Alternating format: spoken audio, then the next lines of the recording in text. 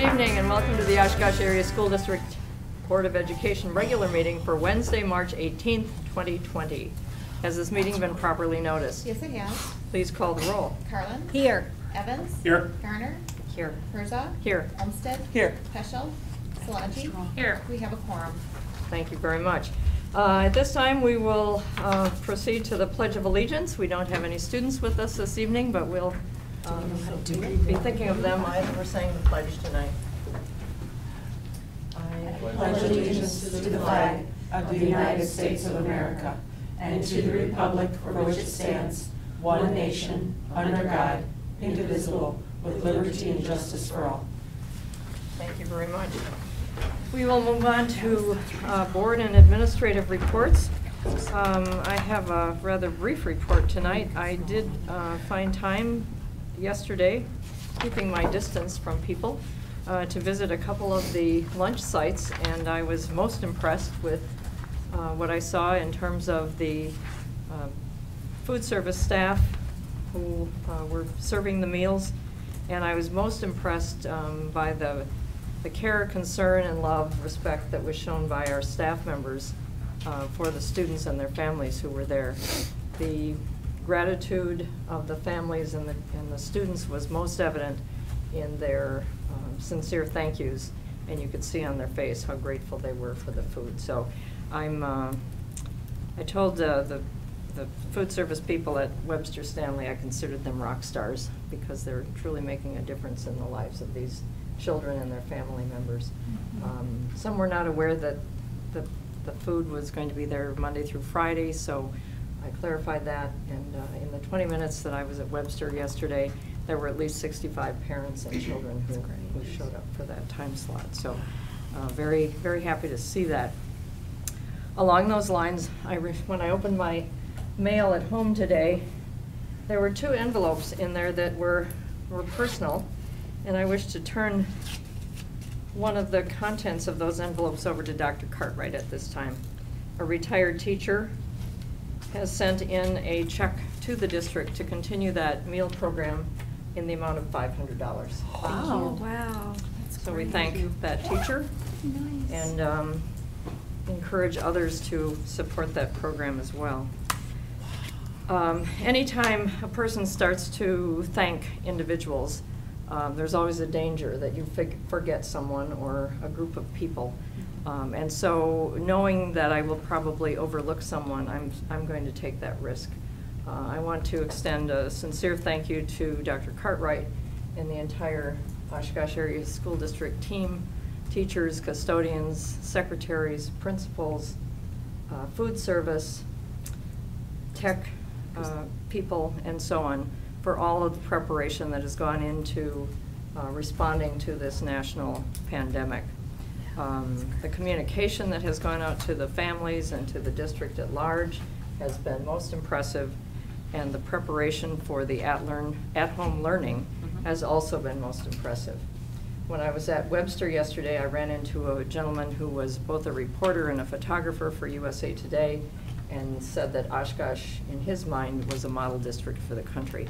And I believe we owe that thanks then to Dr. Cartwright and her team for recognizing where we are at this point. So thank you, Dr. Cartwright, and the entire OASD team. Thank you very much. And on behalf of the district, we are extremely grateful for the recognition because it truly is a district effort. Thank you. You're most welcome. With that, we'll move on to the superintendent's report. Thank you. Good evening, everyone, and we're going to go ahead and transition on over to our district report. I think there's some tonight maybe a little bit different than what we typically do. They're going to give some emphasis on things that we need, some needs that we currently have as a district as well. We do have on our landing page of the district website a section that is specific to all of our communications and resources to the COVID-19 incident right now. So anyone who is saying, I may not be getting information, or what is it that the district is really doing, those type of things, please just go to our website. So that's, it's oshkosh.k12.wi.us. And, excuse me. No, I'm not sick. Thank you. I'm not sick, I promise. So, I swallowed the wrong way. And meeting's done. Yes. No. So my apologies. We know right now we're pushing out a lot of information to our families. So families are getting communications not only from the district office, but they're getting it from schools. They're getting it from, at the school level, they're getting it from their classroom level, from their teachers. We completely understand that this is a lot of information for people to process through. We are extremely appreciative to our families of that, of understanding that, yes, we're having to do this because we're online, and we want to make sure that our parents know what's going on and our caregivers know what's going on and what they should be doing at home. So thank you for their patience. Thank you for them and going in there and taking time to go through the information that we're sending out to them, and working with their children at home during this time period, so that learning continues to go forward. So we're very appreciative of our communities for that purpose. And we know obviously it's unprecedented right now, but again, we're just really, really thankful. I'm going to kind of take you through this just a little bit. We, as a district, actually have been planning on this particular situation for over 3 weeks now. So prior to the state even talking about it, prior to getting any direction from DPI, please be rest assured that we were already meeting. We were already having the Winnebago Health Department representatives come over, talk with us. We were already having those conversations. That's when we were taking a look at our pandemic plan and contagious disease plan in particular, and making revisions that were needed to it at that point in time. But we were in the monitor phase, as you might say. Being in the monitor phase means that we enact pieces of the plan, but not the whole thing. And so, for example, there was communications that went home last week where we had to do some deep cleaning on some of our school sites overnight. And that was not as a result of an infected person being in our schools. I want to make that abundantly clear. This was not a case where there was a confirmed case of coronavirus or COVID-19. It was, and then they had gone into our schools. That did not occur. It was a case of secondary contact. Individuals were not, they were not showing any symptoms or anything else like that. The health department basically told us no action is needed. As a district, we chose to take the action that we made and doing a deep clean of the entire facility. Again, it was out of abundance of caution and precaution, not because it was a need given to us by the health department. I cannot emphasize that enough. So that was, but that's part of our plan being initiated. So as an example, well, I'll be frank with you, Friday morning we had a meeting, so all of our executive team members had a meeting with our technology integration coaches, our media specialists, our curriculum and instructional support teachers, and our technology services staff. This happened on Friday morning. And this is where we were pulling the trigger to, or I shouldn't say that, this is where we were making the decision to, okay, we're going to need to close schools, the district, and go to the at-home learning environment. That morning, Dr. Gunlock was talking with them and shared a lot of information with them, and of course expressed to them, you know, we know it's going to be nearly impossible to get this done for today. The realistic expectation is Monday. Folks, he saw a very concerned look on my face and turned the meeting over to me at that point, of which I expressed to these groups that I just mentioned, if all humanly possible, we need it done today. Mm-hmm. We do not want to be in a position of taking a chance of we don't know what's going to happen over the weekend. Mm-hmm. Board, I'm here and very proud to announce to you that our technology integration coaches, our media specialists, our curriculum and instructional support teachers, technology services staff pulled it together. Mm-hmm. They got done in one day, an enormous feat, and we are incredibly proud of them. It took a lot more than them, of course, in order to do this. We know that because our classroom teachers are critically important as this. Our paraprofessionals were critically important, you know, grabbing materials and putting it in the backpacks, right? Mm-hmm. So this truly was a district-wide effort in order to make this happen on Friday. So we are incredibly thankful to the entire staff of the Oshkosh Area School District that they were able to get this accomplished for us so that we could go into a at-home learning or virtual environment in order to take the abundance of precautions and safety for our students and for our school community. So just wanted to at least let you be aware of that. With our grab and go free meal program, I need to explain a little bit about this because there may be some confusion about that as well. Our grab and go free meal program currently is being offered to anyone who shows up at our school sites.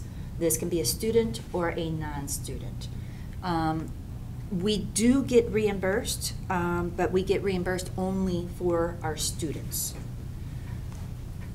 But we're extremely mindful and understanding that for many of our families, you know, when you get into sparsity of food and not having it, what will happen more than likely is the food kit will go home with the student. If we don't feed the family, this is what will happen. The food kit will go home, and then it will be parsed out. It'll be rationed out so that everybody in that family unit gets something to eat. That takes away from the nutritional values of these meal kits because they are put together with specific nutritional values, and it also takes away from the quantity of food that that child is going to be able to eat.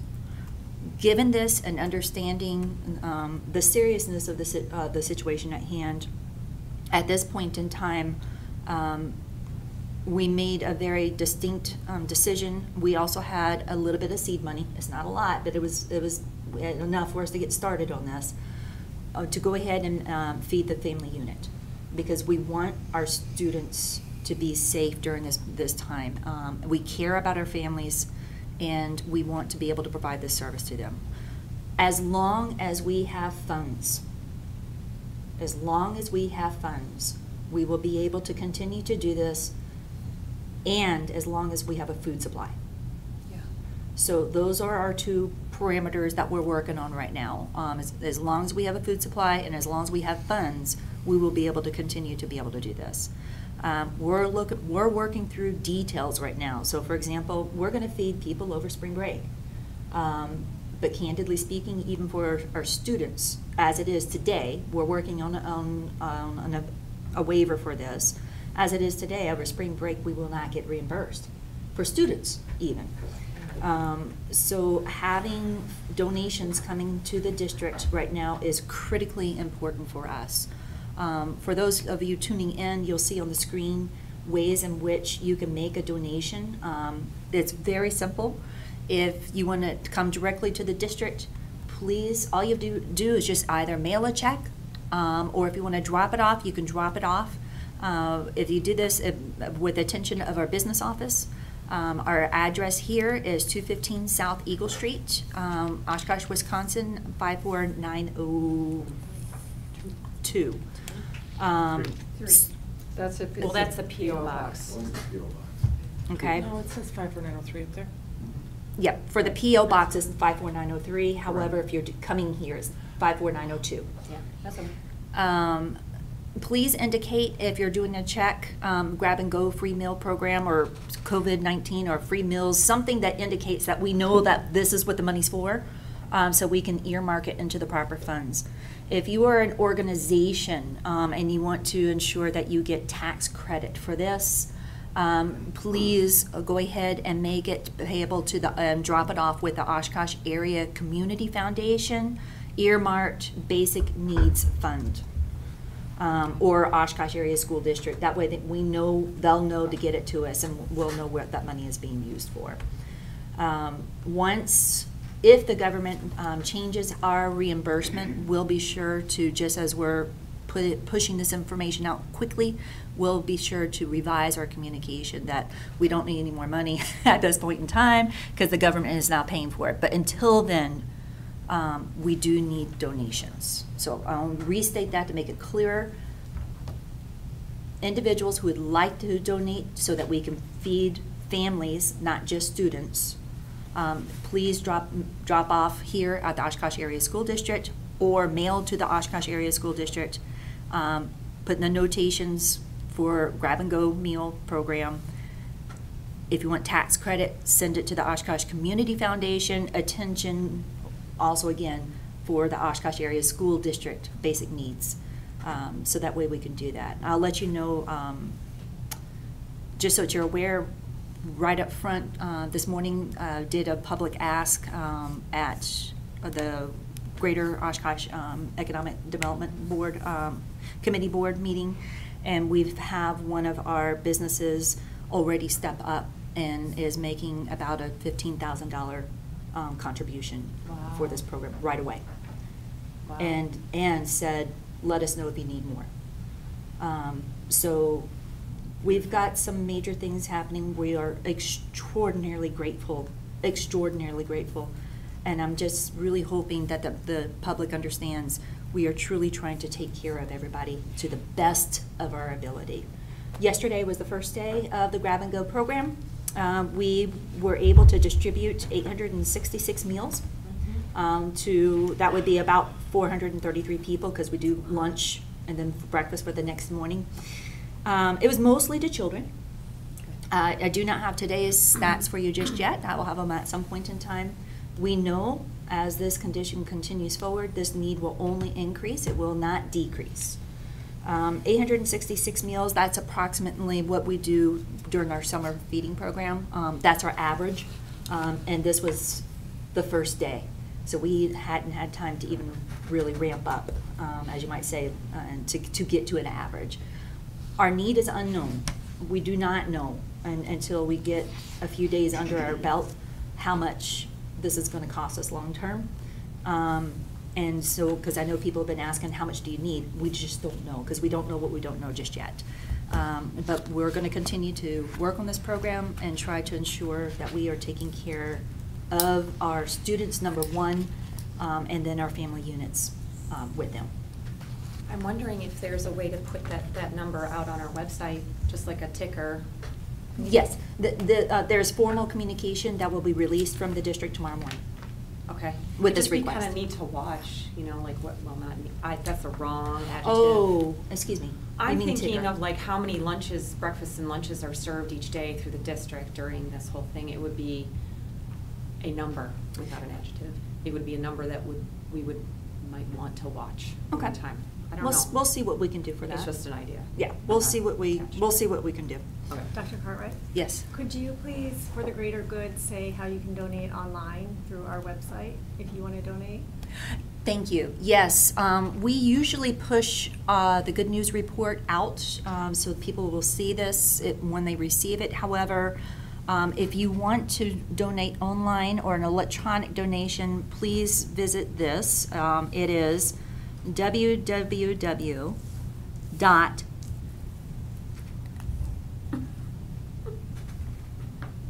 Oshkosh Area CF, so that would be oshkosh-area-CF.org/fund/Oshkosh-area-education-basic-needs-fund/. That's a lot. Do you think Oshkosh Community Foundation would be willing to put that link on their homepage for us? I will reach out to Mr. Wyman and see if that's something that's possible. Yeah. Good idea, Steph. That might be easier. Thank you. And like I said, tomorrow we will have this being pushed out in a public way. Okay. You know, through our typical pushes and on Facebook as well. Yeah. So that different organizations, you know, for example, like Positively Oshkosh can pick up on it and push it out as well. Got it. Thank you. Thank you. So we thought we wanted to do a very public thank you again to our community. Dr. Gunlott's going to come up and talk about this a little bit because, quite frankly, had the district not been successful a few years ago on an operational referendum related to learning without limits, we would not be able to do what we are doing right now because, technically speaking, our students just wouldn't have had the devices in their hands. So, Dr. Gunlott. Sure, sure. First off, I'd like to echo what Dr. Cartwright said in terms of thanking the tech support team, the instructional tech coaches, the media specialists, and curricular ISTs. They did a wonderful job on Friday, but it wasn't just them. It was also a lot of the building teaching staff and the rest of the staff. They solved problems that we didn't even know were problems before we even knew they were there. So there were a lot of people who came up with awesome ideas. It was a really awesome team effort. But the other group we wanted to thank were the taxpayers of Oshkosh because if you look at the screen, way back in 2014, this was actually the title slide for our referendum for learning back in 2014. Version 4.1 you can see down in the corner because we gave that about 50 times. This was how that referendum was broken down. I don't think everybody really realizes that today, but $2.5 million, the blue part of the pie, was for district operations. That was refraining from us having to make some pretty significant cuts to existing programs. The green slice is $1.45 million. That's what we use to light up our Learning Without Limits program. And while that program does a lot in terms of classroom technology, the goal at the time was to provide personal access to technology for students and staff to participate in connected learning activities. That started the journey. We spent a lot of time with the tech integrators working with teachers. We started at high school, worked our way down, and quite simply, it would have been completely impossible for us to do what we're doing right now and for them to do the work they did on Friday morning had we not already been down this road. Other districts have been contacting us trying to figure out what to do now. The simple fact of the matter is if you don't have a program like this in place, you're out of luck because you're not getting hardware right now.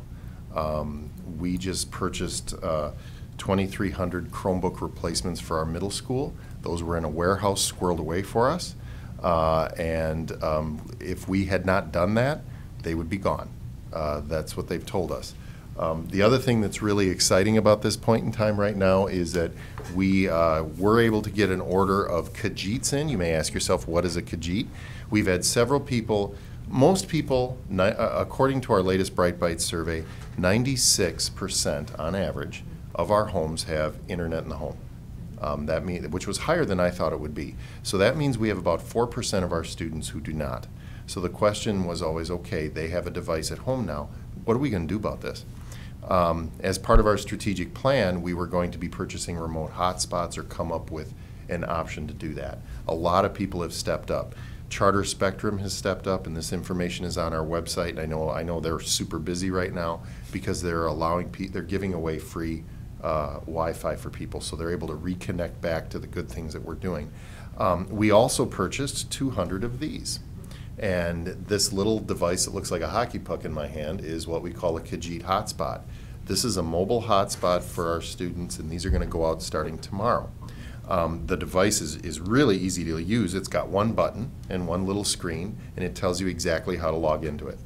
And that's all you do, and it just sits there and works, and it's battery powered, and it provides internet connectivity to the home. We're focusing it on grades 6 through 12 right now, because that's where the deepest part of the online learning is occurring. It comes with its own filter, so kids are going to get filtered twice. The GoGuardian filter that we put in place, and this has its own filter built in. It's limited to 500 megabytes of data per day. It will reset every day, and the hours of operations are 6 a.m. to 11 p.m. The ones that we purchase, these are what we call set it and forget it kind of devices. They're going to work really well in the home. So we're really excited those are going out. And just to show you how awesome your tech services staff are, we are trying to figure out how we would do that and how we would get people to come to get them, because buses may not be running, they may not be able to get here for transportation. The tech services team said, well, why don't we just take them to the homes? So we're going to be doing home delivery, and we've already, there'll be a communication going out to families tomorrow. It's targeted to 612 right now. If we have extras, we'll broaden that out. And we've already got 15 people who have submitted requests right now since, and it's not even really out yet. So we'll be filling those orders as soon and as quickly as we can.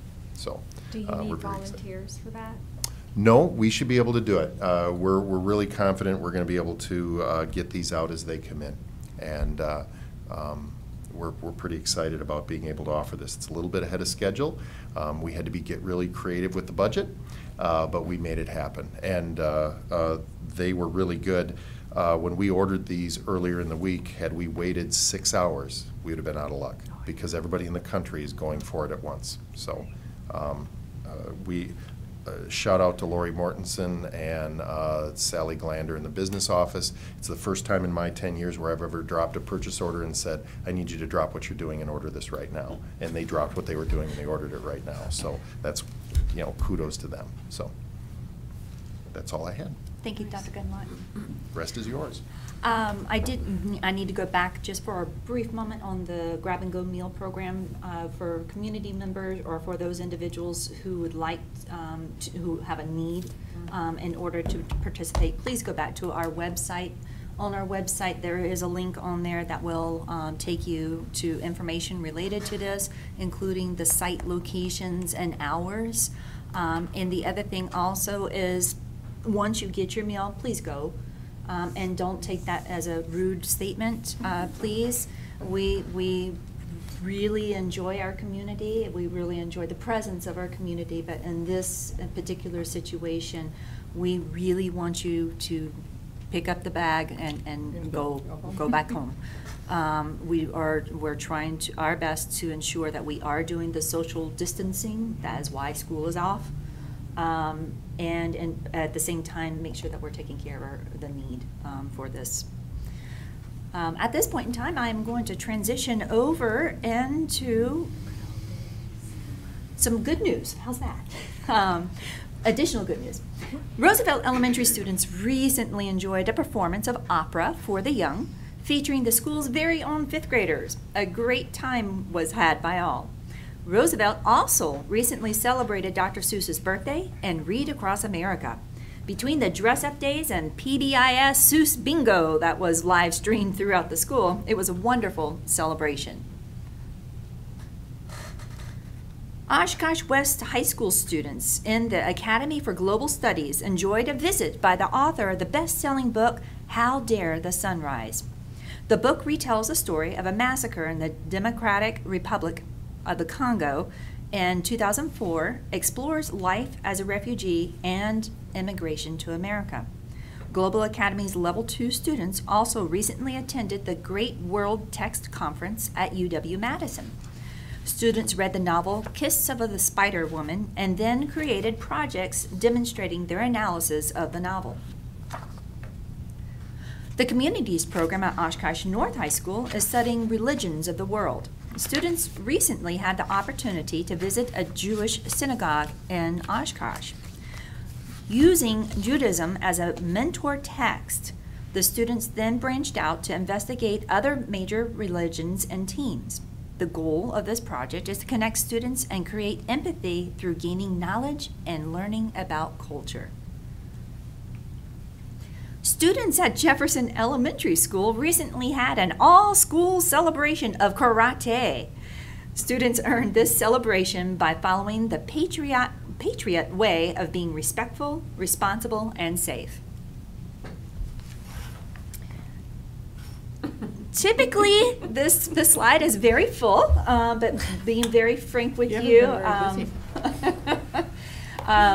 all public appearances and anything that did not necessitate a face-to-face meeting or multiple virtual meetings or phone calls in order to get ready for what we're doing and our current pandemic. So obviously I have not been in the community as much as normal. So with that, at this point in time, if everyone is okay, Dr. Herzog, I would like to ask Ms. Schnorr to come up in order to give her administrative Please do. report. Please do.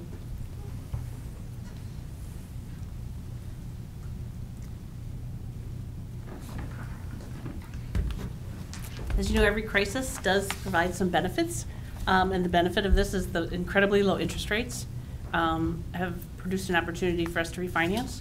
So in your board packet, I showed you 4 different scenarios that we are looking at, and we will continue to evaluate those different scenarios.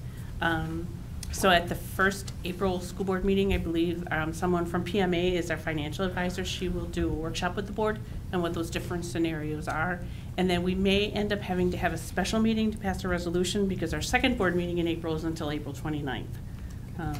So we may end up having to do a special board meeting just to approve a resolution to refinance. But know that we're continuing to work on this and that there is significant savings to be had because of the lower interest rates. That's awesome. Thank you. Any questions? Thank you for all of your work on that. Yeah, thank you so much. You and That's a lot. Dr. Gunlock. Yeah. Excuse me, Dr. Cartwright. Doctors mixed up. Oh, it's okay. It's always a team effort. It is a team effort, that's correct. Do we have any board committee reports this evening? All right, moving on then, I believe no one signed up for the non-agenda related public forum, nor the agenda related public forum. So we will move on to our first and only workshop item, which is selection of architect for phase 1 of the consolidation plan with Dr. Gunlock, Mrs. Schnorr, and Mr. Fox. And we are limiting that to Dr. Gunlock at this point. All right. Yes, so, and I have to give credit. There are several slides in here that are really Sue Schnorr and Jim Fox's material, but we can't sit together. So, Good point. I'll be going through some of that with them, but they're here to, in case we have any questions. Okay, very good. We are pleased to bring before you the architect selection workshop for tonight. Just to give you a little, it's a fairly brief process, but in our typical request for proposal process, the proposal was emailed out to 15 architectural firms. A notice was placed in the newspaper that the district was soliciting proposals, and then the district received 5 proposals. They were evaluated using a rubric by both Mr. Fox and Ms. Schnorr along the following criteria. Did the firm have experience in Wisconsin? That's important. We tend to have things like winters here, so that's a good thing. Fee structure, what is their fee structure? The referendum experience, references, office locations in proximity to the district, because this is obviously a long-standing project. Elementary school experience and middle school experience, for obvious reasons. Those are the 2 big parts of the project. Capacity to handle the project. These are large initiatives. Proposal readability and green design. So that was the initial vetting that occurred for the 15 firms that were solicited. Based on the rubric scores, 3 firms were brought in for interviews, McMahon, Hoffman, and Bray. The finalists participated in 2-hour interviews, and really what it was they had the first hour to essentially present to us whatever they wished, run the process how they saw fit, and then we had the second hour to pepper them with questions and then get into a 2-way dialogue, and it was a great experience. The data in terms of the cost analysis, as you'll see there, they have pre-referendum costs. Bray had $4,500, Hoffman $14,900, and McMahon was $33,400. Those are the costs prior to going to referendum. And then the rest of it is relatively simple. It's a % of project architectural fees. Now, I just put up there, an assumption of a $100 million project, because originally it was a $107 million project, just for ease of comparability. And you can see there that Bray Architect was the lowest cost on all fronts.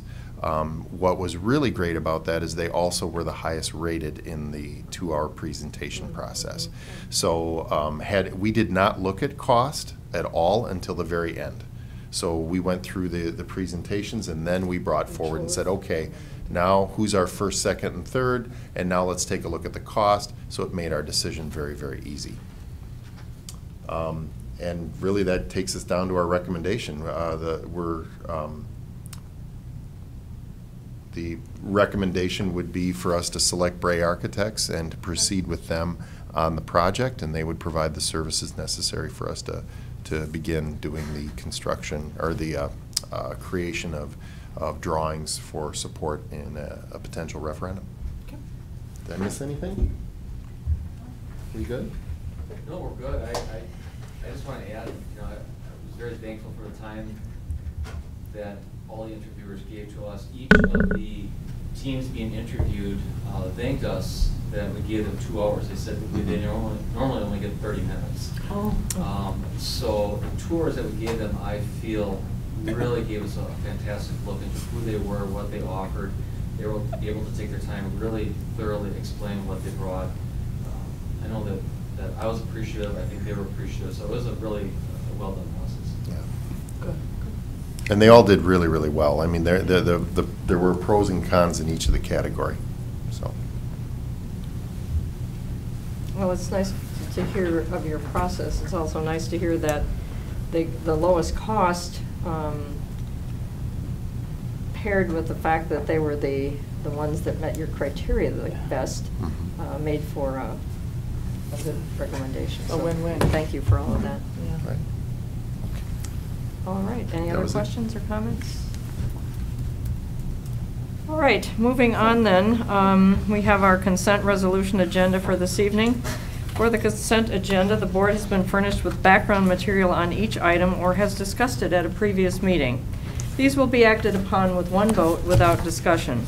If a board member wants to discuss any item, it will be pulled out of the consent agenda and will be voted on separately.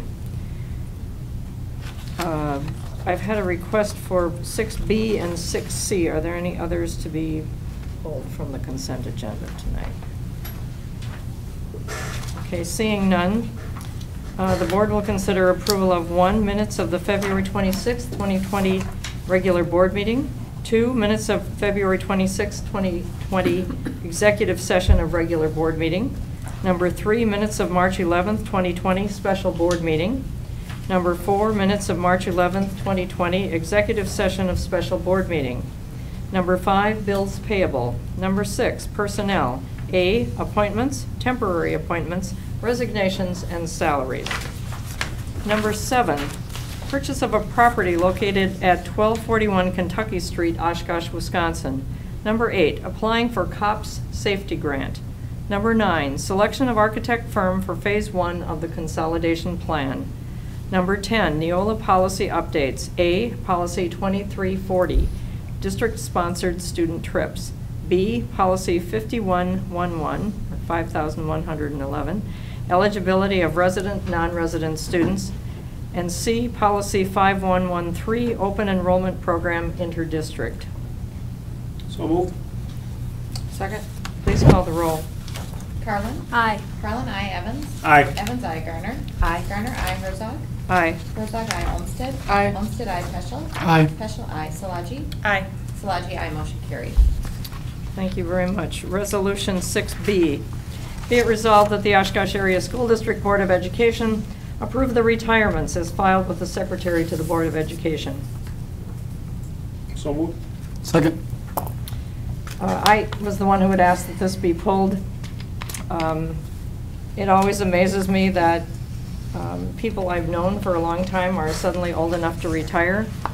And we want to wish them all the best in retirement, for a long, healthy, and happy retirement, and to thank them for their years of contributions to our district. Included in this retirement tonight are Alice Graff, who is retiring as administrative assistant from Oshkosh West High School. She has been with the district since 1986. Michael Hill is retiring as the Learning Lab resource teacher at Oshkosh West High School. He joined the district in 1996. Jacqueline Lundquist, school secretary at Perry Tippler Middle School, joined the district in 1994. Michael Shea, assistant custodian fireperson, currently at Lakeside Elementary School, joined the district in 2012. And William Stens, science teacher, chemical hygiene officer at Oshkosh West and North High Schools and Central Administration, has also been with the district since 1995. Again, we wish all 5 of these people a long, healthy, and happy retirement, and thank them for their many years of service to our district. They represent well over 100 years of contributions to the success of our students. Any other comments, questions? Please call the roll on Resolution 6B. Evans? Aye. Evans, aye. Garner? Aye. Garner, aye. Herzog? Aye. Herzog, aye. Olmsted? Aye. Olmsted, aye. Peschel? Aye. Peschel, aye. Salaji? Aye. Salaji, aye. Carlin? Aye. Carlin, aye. Motion carried. Next is Resolution 6C. Be it resolved that the Oshkosh Area School District Board of Education approve the administrative appointment and salary schedule as filed with the Secretary to the Board of Education. So moved. Second. We have a new administrator being proposed for appointment this evening, and I will turn that over to Dr. Cartwright for comment. Thank you very much, Dr. Herzog. I'm very pleased to announce to the board that I'm making the recommendation for John, otherwise known as Drew, Nehans, to the position of Executive Director of Business Services. Drew has clearly rose to the top during our interview process. We had a very strong pool of candidates. We ultimately ended up interviewing 5 candidates originally, and then narrowed that down to 2 on the second interview. And candidly, almost either candidate would have been just fine. They were very strong candidates, but ultimately we did decide to go with Drew. A little bit of information about Drew that may comfort you as well is he's an Oshkosh resident, and he's also one of our parents that has a child over at Oshkosh West High School. So just a heads up, you know, he's been in the community for a while, and I would foresee that he's probably going to be in our community for a while as well. So without further ado, I have to turn it back over to Dr. Herzog or to anyone who may have questions. Is there anyone who has any comments or questions on this appointment? We will be happy to welcome Drew to the district, and we know that he has good shoes, big shoes to fill, since he's replacing Sue Schnorr. So, all right, please call the roll. Garner? Aye. Garner, aye. Herzog? Aye. Herzog, aye. Olmsted? Aye. Olmsted, aye. Peschel? Aye. Peschel, aye. Salaji? Aye. Salaji, aye. Carlin? Aye. Carlin, aye. Evans? Aye. Evans, aye. Motion carried. Thank you very much. Next, we move on to individually considered resolutions. We have 2 this evening. Well, because they are individually considered as defined, we will pursue them one at a time. So Resolution 11, be it resolved that the Oshkosh Area School District Board of Education approve the increase in pay for substitute teachers from $105 to $130 per day for work completed at Emmeline Cook, Jefferson, Merrill, Oaklawn, Reed, Washington, and Webster Stanley Elementary Schools, Merrill and Webster Middle Schools, or when substituting for a special education teacher position, and from $105 a day to $120 per day for substitute teachers in all other schools effective April 6, 2020. Be it further resolved that the hourly rate for the substitute teacher coverage stipend be increased from $16.80 to $18.60, I believe that's per hour, effective April 6, 2020, as filed with the Secretary to the Board of Education. So moved. Second. Discussion. Dr. Cartwright, did you wish to? We just want to emphasize, Yes, in case people are curious why we're doing this, the Oshkosh Area School District is currently experiencing a substitute teacher shortage. Upon review of our daily rate and looking at what that daily rate is with surrounding districts and within our region, we found that we were one of the lowest paying districts in the region. Therefore, we made this recommendation to the board in order to up that rate of pay so that we are definitely competitive at this point in order to attract individuals to come and substitute within the district. Given that we're also looking at a 2-tier process, as you heard in the resolution, the purpose behind that is because in some of our schools it is definitely more challenging to find individuals to come and serve as substitute teachers. And students from the schools that were listed, which are majority from the north end of our district, come to school with a lot of concerns and a lot of heightened level needs, as you might say. And we want to recognize that there may be more needed by an individual in order to be able to attend to those needs in an appropriate manner, and help our students. So that's why we went to a tiered approach. So it's not only that, but also for substitute teachers, for special education teachers. Is very difficult to find someone who wants to go into special ed classrooms. And so, again, that's why we had the tiered approach. So for those schools that were mentioned, plus a substitute teacher for special education is at that higher rate of $130. Everything else is at the rate of $120. For the teacher covering another class, we did make the recommendation to change the hourly rate, so that way they're matching that $130 hourly rate. Actually, they're slightly higher, but not much, than the $130 rate. So that way we're being equitable across the board with this approach. Any questions or comments? Oh, I'm sorry, Mr. Pesci. That's all right. So first I want to thank you for proposing this step. So I think it's important. I think I have had lots of comments from teachers, from students, and from substitute teachers. So related to this issue, specifically a lot of the schools that this is being targeted to assist. So I think it's a step in the right direction. But with that, I have to present myself that I have a conflict of interest with this as well. So my wife and my mother-in-law are both active substitutes within the Oshkosh Area School District, and so I clearly benefit from this increase, so I will be voting present today. Thank you for that revelation. Any other comments or questions on this? I know the district has had a shortage of substitutes for many years, and I think this will not only make us more competitive, but it will say to both our outside substitutes coming in, some of whom are retired staff members, but also to our staff members who are asked to do the coverage of another teacher's class, that we value them, and this ties back to our strategic plan. So unless there are any other questions or comments, I'll ask that Mrs. Collins take the roll, please. Herzog? Yeah, aye. Herzog, aye. Olmsted? Aye. Olmsted, aye. Peschel? Present. Peschel, present. Szilagyi? Aye. Szilagyi, aye. Carlin? Aye. Carlin, aye. Evans? Aye. Evans, aye. Garner? Aye. Garner, aye. Motion carried. Thank you very much. Next, we will move on to Resolution 12. Be it resolved that the Oshkosh Area School District Board of Education approve revisions to Policy 0167.1, voting, as filed with the Secretary to the Board of Education.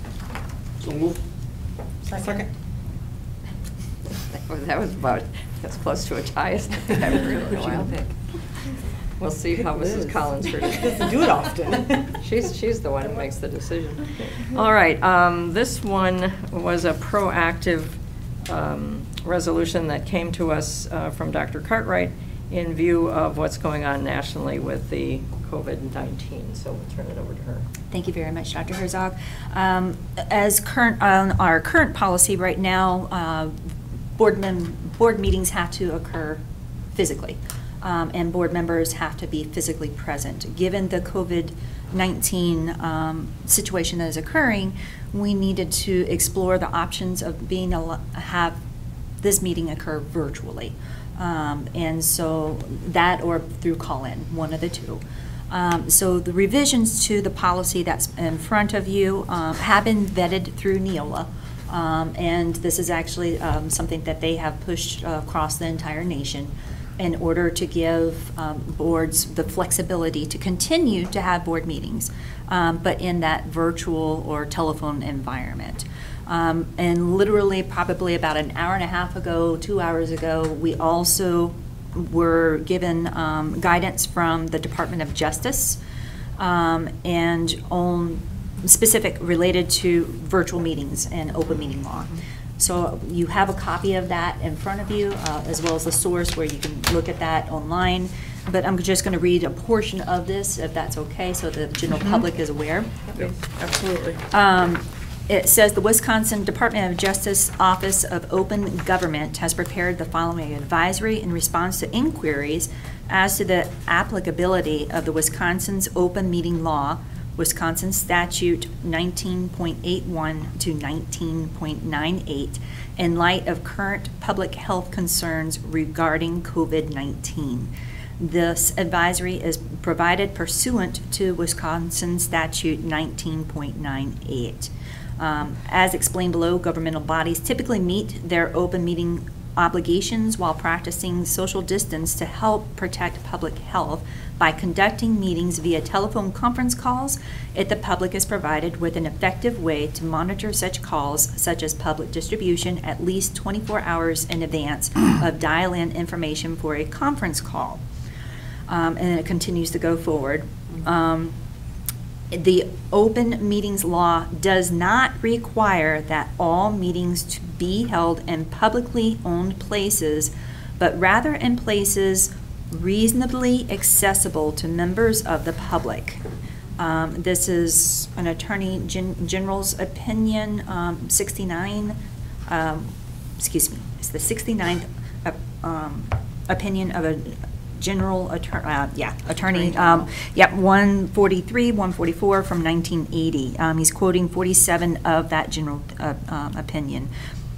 As such, the Department of Justice's long-standing advice is that a telephone conference call can be acceptable method of convening a meeting of governmental body. More recently, the Department of Justice guidance deemed video conference calls acceptable as well. And so just wanted to, and that's as of May 2019. So we just wanted you to be aware that even look at this policy, by putting this policy in place, obviously doing what we're proposing here is for those unusual circumstances that we are currently in. It also provides in the future to where if there's, for example, a board member who's maybe on a trip or is at home sick but wants to participate, they can call in. So it gives the board a little bit of flexibility to be able to conduct business, because candidly speaking, we still have to meet, we still have to pay our bills. There's a lot of things that the board still needs to take action on. And of course, our board meetings going forward until we resume normalcy will be pretty abbreviated as to what's on the agenda to essential business only. Mm-hmm. Thank you. I have a few questions. Questions, comments? Mrs. Olmsted. Thank you. My first question about, so when we, if, for instance, we do have to do this come April, May, June, whatever may happen, if we're having a conference call or a video call with us 7, including yourself, 8 of us, and then obviously Teresa's secretary, on here it says that the public has to be able to call in. We have that capability. We do. So I I've wanna already, make that note. I've already asked Dr. Gunlaw to check into that. We Okay. have the availability to have this in the virtual environment with up to 1,000 people. Perfect. And we will record it. If we get to 1,000 and we will people, post it. That would be amazing, wouldn't it? So we'll record it and we will post it. Okay, good. And then they can call in too, like, or not call in, but people can call in and listen to it live and then watch it afterwards too, or listen to it Or they can afterwards. watch it Or live. watch it live too. Okay. Okay. My second question was, it's in here as a board policy for future thoughts.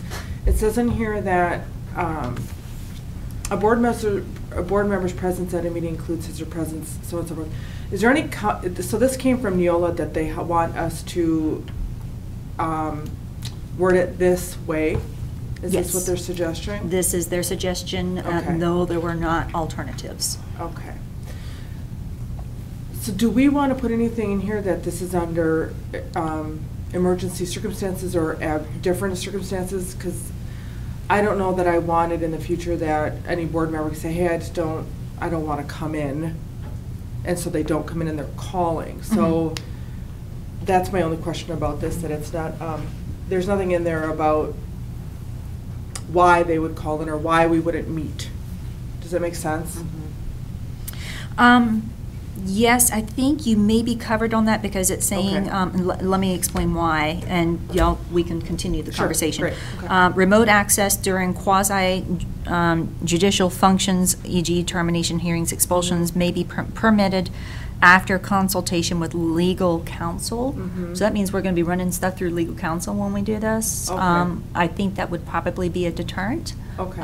for a potential board member that just doesn't want to Okay. come in. Okay. But Okay. frankly speaking, if we wanted to add the words to it, a board member's presence at a meeting includes blah, blah, going on, and telephone or other manner of remote access, so as long as it is compliant with state law and is in an emergency situation, Mhm. or in an unusual Right, situation. right, I think yeah. you can add that without modifying the intent. Right. Of But this, again, yeah. of doing that, but maybe not emergency, but unusual circumstances. Right, So yeah. that way, if if you're out of town, Yeah, right. that's unusual, but you want to participate, via phone, Okay, that gives you right. that flexibility. Okay. And also, if and when things get back to normal, we can always revisit the policy and change it again. Back to- Mhm. Yeah. I'd like to add the unusual. I do too. Like, this I agree. just seems like, oh, do what you want to do. I don't know. This, And we if won't. you're a board, we Some won't. of us won't, but we. But if we don't change we have to this and we're protect not future on here, boards. yeah. I don't think, I think that board members need to, this here. needs to continue and need to be here. I don't want to give flexibility. If you're going to run for the board, you need to commit to being here and doing this work. You can't, I don't know, but I would say for most of you here, when we plan vacations or outings or stuff, I never go on the week that we have board meetings, or I try very hard to not miss any. Mhm. So I would want that to, continue to be That's important. yeah, right, I okay. believe there's another part of state law, and I don't remember what Mhm. section that is, but I believe it's in the section that deals with duties or responsibilities of board Elected. members. And I'm Oh, quite board sure members, that it yeah. states in Yeah. there that the expectation, or I don't think it's worded as a requirement, but the expectation is that board members do attend board meetings. Okay. And I Thank think you, that's Barb. very important in terms of the intent and the history of open meeting laws in the state of Mhm. Wisconsin. And I believe that the Wisconsin Association of School Boards would also see it that way. That Right. we want Mhm. as much as possible for these meetings to be open, transparent, and available to the Right. public. Right. And so I have no problem with the additional words Okay. that you two are suggesting. May I make a recommendation then? Sure. So the sentence would state, when in an unusual circumstance, a board member's presence at a meeting includes his or her presence, and continue. Blah, Yeah. blah, blah. Mhm. Yep, Yeah. good. I agree. I like it. Mhm. Yeah. I would be very uncomfortable if we had a board member who viewed under normal circumstances, viewed Right. every meeting as an exception and wasn't physically present, but only wished to be present online. I don't think that would be the intent of Wisconsin open meeting law, nor the intent of state statute relative to the responsibilities of a school board member. I do have a request. If we put this in front of legal and they say, no, the change on this does change the substance of this. Oh, right, okay. Will the board also give me permission bypassing this to have, and we'll figure the wording on this so we can say it correctly in the resolution for Dr. Herzog. Give me the flexibility to remove it, so that So way. that we get it We passed. get it through. Yeah, okay. Yes. Yes. I know y'all have to roll call all this, but Yeah. I'm just for Yeah. conversation purposes. And we will, because it's a change in policy, it requires a 2/3 vote, which means 5 members have to vote in favor of this. Correct. Okay. I had a question. Yes? What if we all end up being quarantined and we cannot leave our houses? Worst case scenario. Do we just not meet, or what's our plan for that? Well, the plan for this is candidly going forward right now. After tonight, we will not physically meet. Right. You'll be on your computers. Right. It'll probably be, for example, like Google Hangouts. Oh, okay. Okay? Okay. That's just an example. We'll communicate with the board specifically how to do that with very specific directions for you. Okay. I missed that part. Because I don't know how to do that. We will. Right, yeah. With pictures. I'll be candid with you. If we are using the Google Hangouts thing, I'm being very blunt with you. It's a calendar invite, and you just click on the link, and It's it very automatically easy. takes you Yeah. there. Oh, awesome. But I guess I'm And for the confused. community, we'll put a Right. link out as well. But we're only doing that if we have to, because we all prefer face-to-face Yes, meetings? we do. Okay. That is correct, but I'm going to be very frank with you. The governor came out yesterday and closed the school districts down indefinitely. Yeah. Doing this setup the way that we're doing tonight is okay. There's no public here. But if we had public here, we would be exceeding what the recommendations are as far as even for school systems, and trying to keep less than 10 people in the room at the same time. I'm definitely making the recommendation to the board that our next board meeting at this point in time, because it's on April 8th, be virtual. If this is approved and we're good on this, just to do the social distancing and not take chances at this point. Now, that may change, right? We may get through the rest of the month and everything clears up and we're all good. That would be nice. If that occurs, then we can go on from there. In the current board policy, just so that you're aware, so let's go to worst case scenario. All of you get it, you're out of commission, we don't have a quorum in order to do board business. There is provision already in board policy that gives me the authority to act outside of board policy and to make decisions and to keep the district running. Right, okay. Yeah, we looked at that yesterday to make sure. Okay. I agree. I would rather do virtual. I really would. I've been staying home and I would rather do virtual until this is blown over. And I mean, we're really at the beginning of it. We are just in Wisconsin's just getting on the track. And from what I read, in just the news for CDC just in Wisconsin, that numbers will double, every day. They're going to start doubling now. That's what they're So, doing. Yeah. I would rather do virtual. Exponential. I absolutely would. Mr. Peschel, I believe you wanted to weigh in here. Sure. Well, I was going to state what Dr. Cartwright just indicated, that if there was the possibility that we could not meet, she has the powers to Yes. continue the operations of the district outside of that. So, Yeah. so we know that we're covered and in good hands with that. So, Absolutely. I kind of feel the wording that's being suggested, I think it's too broad in my opinion. Okay. I'd like it to be more specific to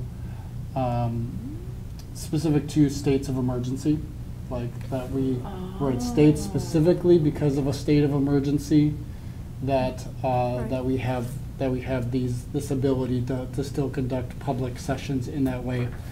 I believe the broader that it is, the easier it is to be taken advantage of in future councils, especially if we don't look at it every year.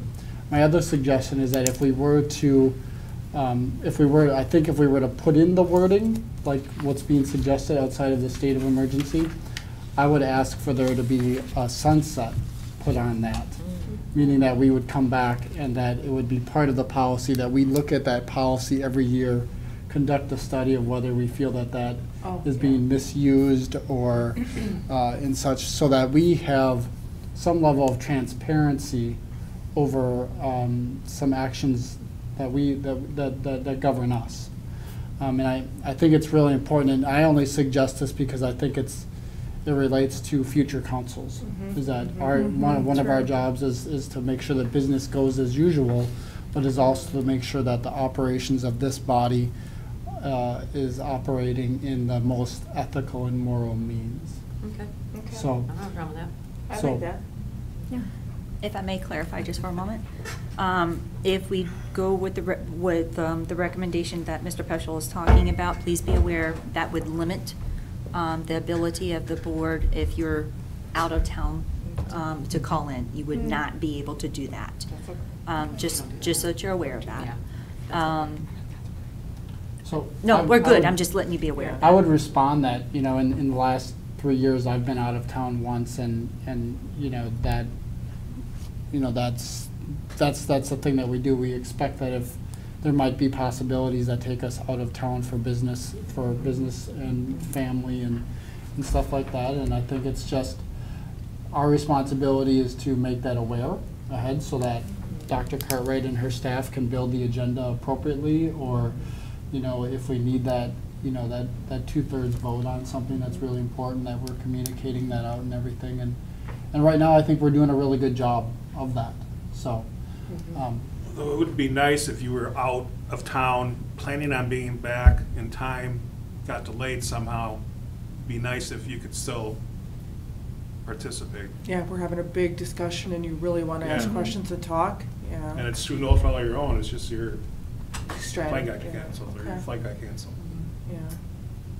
Question, are we going to make it a choice? Like, can some people do virtual, and if people felt good coming in, could we offer a choice, or too complicated? You mean the meeting in April? The next The meeting? meeting in April, yeah. Is it all or nothing, all virtual, or can we choose? I'll be very candid with you. If there's a need for us to go virtual, I would truly say all or nothing. Okay.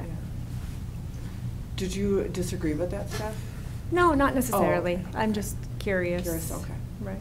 Only because it defeats the purpose. That's the only reason I say it like that. Mhm. Oh, yeah. And the virtual is really just around the realities that we can't meet the social 10 or less. distancing of 10 or less. Yeah, I mean, even now, Even where they're now we're pushing saying it. we should be 6 feet apart, whereas not. apart as We're close. as much as possible. Yeah, Yeah. with the camera, right. So I was late to this meeting today, and I apologize for being late. I was at a special city council meeting, and this is actually one of the topic that we were discussing that just so that you guys understand how the city council is handling that.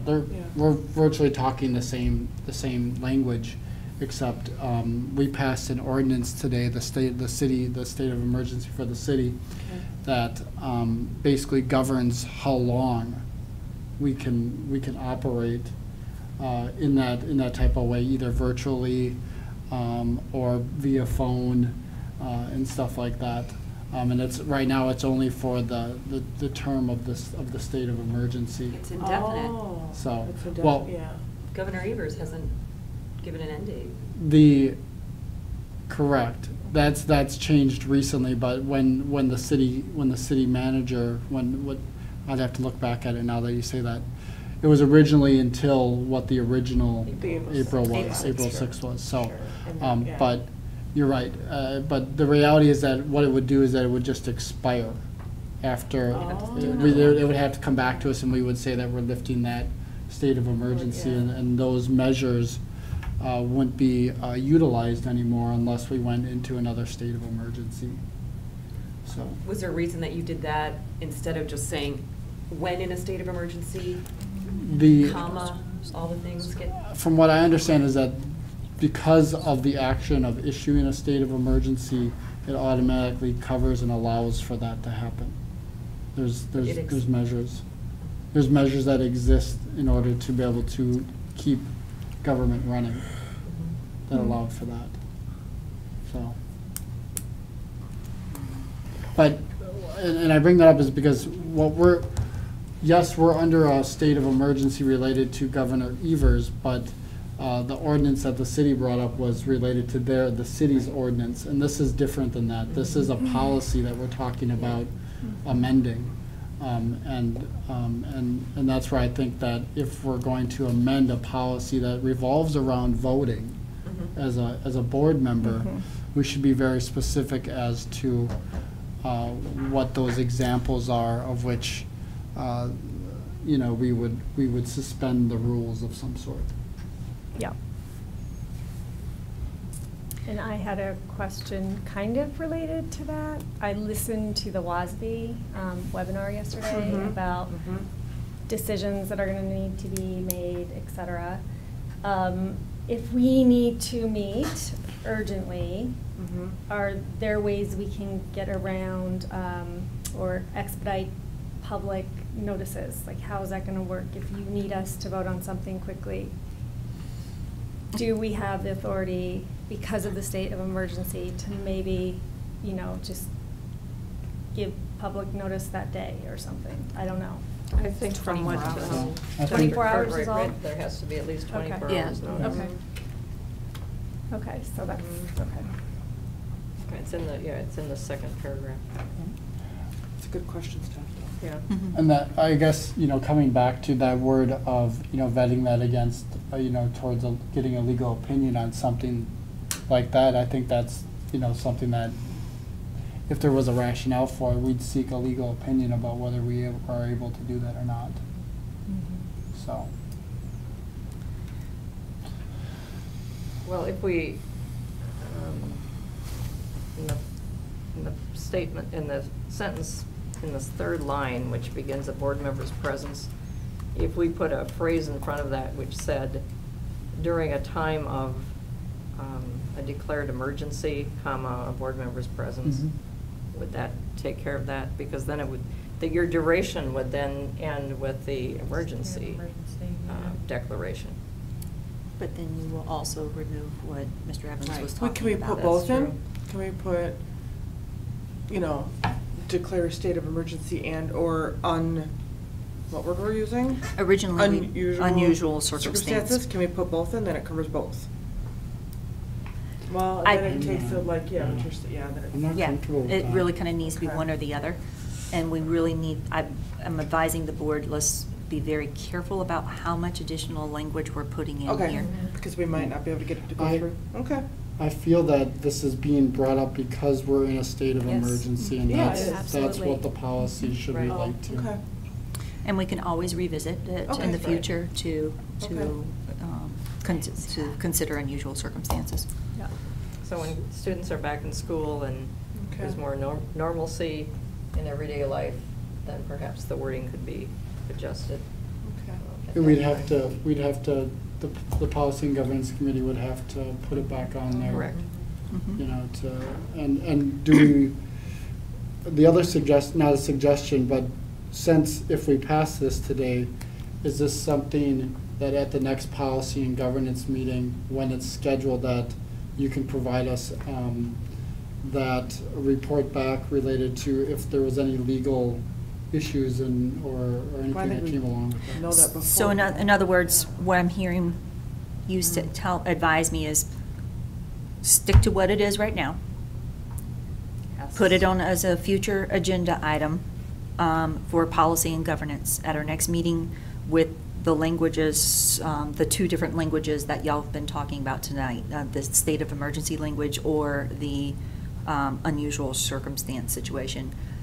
Bring it to the next policy and governance meeting once I have legal advisement as to how to word it on either of those scenarios. Mhm. And then bring this policy back to the board after policy and governance for whatever future revision the For board the would like to final- make. Yeah, but let's pass this But now for so that we can tonight, move forward. let it go as is? Yes, Am I absolutely. understanding this Yes. correctly? Then we know it's I gonna go think through. so, right. Yeah. Because if we don't pass this evening, we will need to meet in this Yeah. location, in this configuration on April 8th, and we don't know where this virus situation will be Yeah. in Wisconsin. And then at that time. point, a lot of us might say we're not coming, and then we won't have I would rather err on the side of caution. Who knows what's gonna come April 8th? And then 2, 3 of us say, no, I'm not coming, because, you know, so-and-so had it, or my parents, or I've been exposed, or whatever it may be. I'd rather just go virtual, and then we all can, even if we're sick, you can still be on the True. call. Yeah, that's a good call. You haven't said anything yet. Do you wish to say anything or no? No? Okay. All right. All right. Thank you, though. Sure. So are we saying we're going to, the vote will be on this as written? Is that what we're saying at this time? Yep. I am most comfortable with that. Very nice of my think. And then following up on the previous conversation about having this reviewed by policy and governance? Yep. For any additional recommendations Look at it, on yeah. modifications or changes? Yes. Yep. And that will probably be done online too, then, I'm probably going to make the recommendation to this board to pause on all subcommittee meetings until we get out of a state of emergency. I agree with that too. Unless there's something that we have, I mean, if there's something that has to come to education, policy, or even facilities, let's just look at it as a whole group right now, instead of, you know, having 12 different meetings, just like this one. This didn't come to policy and governance, obviously, before tonight. We can discuss that and get it done too. Yeah. I don't know if I would not vote on that because we're Yeah. not noticed No, to no, vote no, on I'm that. not saying. It's Yeah, just I'm a just letting you, discussion, yeah. yeah. Can we discuss, I don't know if we can because it's not on the agenda, can we discuss about the April 29th special board meeting? Can we discuss that one or not? Reorganization meeting? Yeah, the reorganization meeting? Can What talk we about don't that? have We don't know what elections. we don't know yet. Okay. I'm being very Okay. honest with you right No. now. Because I know we talked about board meetings, but we have a special board meeting. It The does. This line yeah. covers regular and special. Okay, So it would still be a conference call meeting? Yeah. okay. If Maybe. the state of emergency is still in Great, place? okay, good. So Correct. if If that's that's included what in we're- this, yeah, that's what I was Yeah. asking. Thank you, Liz. What's Oh, of okay. prime importance is that the School district Barb and bonds. Bob get Get sworn reelected. in. Yeah. Because if you don't, if we miss that cutoff in April, then those seats are vacant. You Okay. mean the next But- new, Yes. the persons who are Two will elected win. Yes. to serve get sworn in, yes. Okay. But In we a might timely move manner. Elections, Ohio has moved, We can't Your because election. Wisconsin has constitutional offices tied to the April election, so so we can't. it has to off be the held, table. right. Got it. Yeah. What they can change is whether there's actual locations and how you vote at those locations. Like, they can Right. emphasize on making ballots available and stuff like that without having to actually go I into a location. Do you believe that today is the deadline to get an absentee Absentee. ballot? Yes. Yeah. Which you can do Well, online. Which you can To do get- online. To get online, you can still go to City Hall and get an absentee ballot, and you can still register the day of. Okay. I So just- can yeah. we, Yeah. Dr. Cartwright and Mrs. Collins, can we still swear in the new, whoever it may be, the new? They just need to come into my office. Okay, great, good. Yeah, and that can be done anytime Anytime after the after the election. election and before the reorg meeting. Right. Okay, great. And you have your tape measure for 6 foot. I would. Right, what if we? It's not on agenda. No. Okay. No, Okay. please, I'm really trying to keep us on Yeah, I topic was here. just, that's We why I need to asked if it was, I just, stay on because topic it's here. part of a board meeting, so I It's wanted part to of let you the know. idea of teleconferencing. Yeah. Doing Yeah. that right before an election raises those questions of will that be teleconferenced too? Understood. Okay. I suppose swearing in couldn't be teleconferenced. Nope, we're good. I'm No. just, No, one, that I think Yeah. has to be in person. Yep. We need to stick with what we're noticed to Okay. talk Yep. about though. Thank you, so sorry. Let's come back to that. Okay. Mr. Peschel has left the room, so Do we need his vote on this? we need 2/3 Yeah. vote. We only need 5. Okay. It's just rude to vote without him, that's all. We can do it. Told us he had to go to the It's bathroom. just He did not. excuse himself. And it's closed, it's right there. If they missed a swearing in. okay.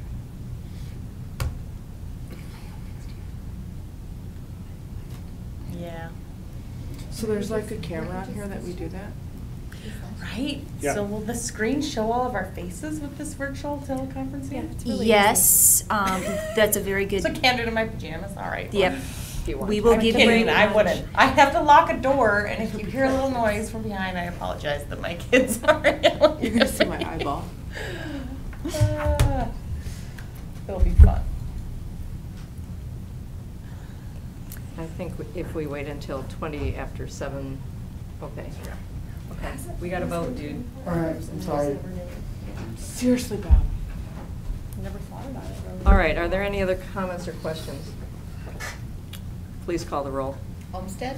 Aye. Olmsted, aye. Peschel? Aye. Peschel, aye. Szilagyi? Aye. Szilagyi, aye. Carlin? Aye. Carlin, aye. Evans? Aye. Evans, aye. Garner? Aye. Garner, aye. Herzog? Aye. Herzog, aye. Motion carried. Thank you very much. Moving on to the next agenda item, then we have requests for future agenda items. Are there any agenda items you want to request for a future meeting at this time? If you think of anything, you can let Dr. Cartwright know. Are there any announcements to be made at this time?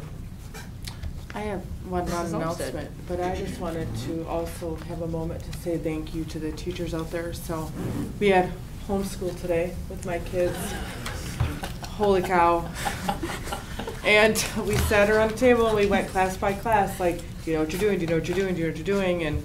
And I got to listen in on Mr. Levine's trigonometry class today.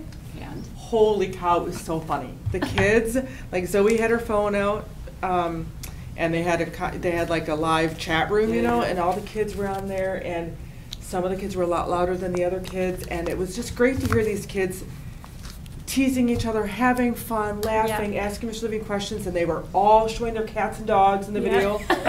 All of them, like everybody got to meet each other's cats and dogs, and then Levine was like, come on, let's get back on track, and he was like, and I didn't understand what anything he was saying, because it was like, drop this, move this, no, I don't know trig.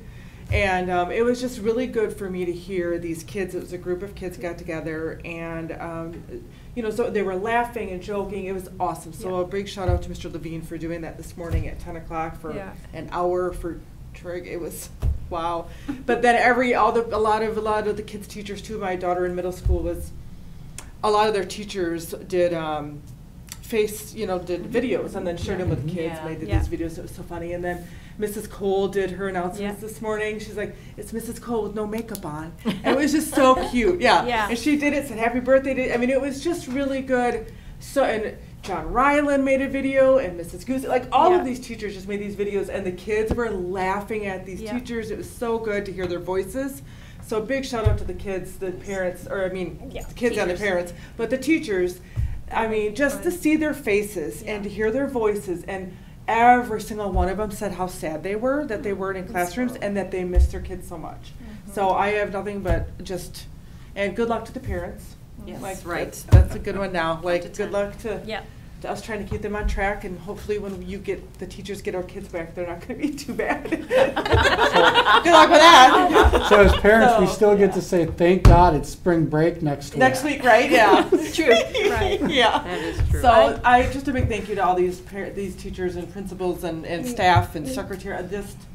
It was great. We sat down, I got to listen to other videos, and it was awesome. It was great. Yeah, I have to echo everything you're saying. These teachers are having fun with it. They're rising to the challenge. They really, It's awesome. They are just doing fantastic. It was really fun to see what some of them were doing. So I love thank to you, see the teachers. relationships between the teachers and their students. How much they really like each other, and how these kids, I don't know, back in my day, we didn't joke with teachers like this. Like, these kids have really good relationships with their teachers, and they're joking, and they're like, oh, it was really cool. It was a great day with them. Yeah. Super. Any other announcements? All right, then we will adjourn to executive session. Number 1, considering the disciplinary data of specific persons under Wisconsin Statute Section 19.85, paren 1, paren F. A, review expulsion recommendation from an expulsion hearing officer for a high school student who engaged in conduct while at school or while under the supervision of a school authority which endangered the property, health, or safety of others, endangered the property, health, or safety of any employee or school board member of the school district in which the pupil is enrolled, and who engaged in conduct constituting repeated refusal or neglect to obey the rules under Wisconsin Statute 120.13, paren 1, paren C, paren E. B, review expulsion recommendation from an expulsion hearing officer for a high school student who engaged in conduct constituting repeated refusal or neglect to obey the rules under Wisconsin Statute 120.13, paren 1, paren C, paren E. So moved. Second. Please call the roll. Heschel? Aye. Heschel, aye. Salaji? Aye. Salaji, aye. Carlin? Aye. Carlin, aye. Evans? Aye. Evans, aye. Garner? Aye. Garner, aye. Herzog? Aye. Herzog, aye. Olmsted? Aye. Olmsted, aye. Motion carried. We are adjourned to executive session. Thank you all very much. Of course, thank you.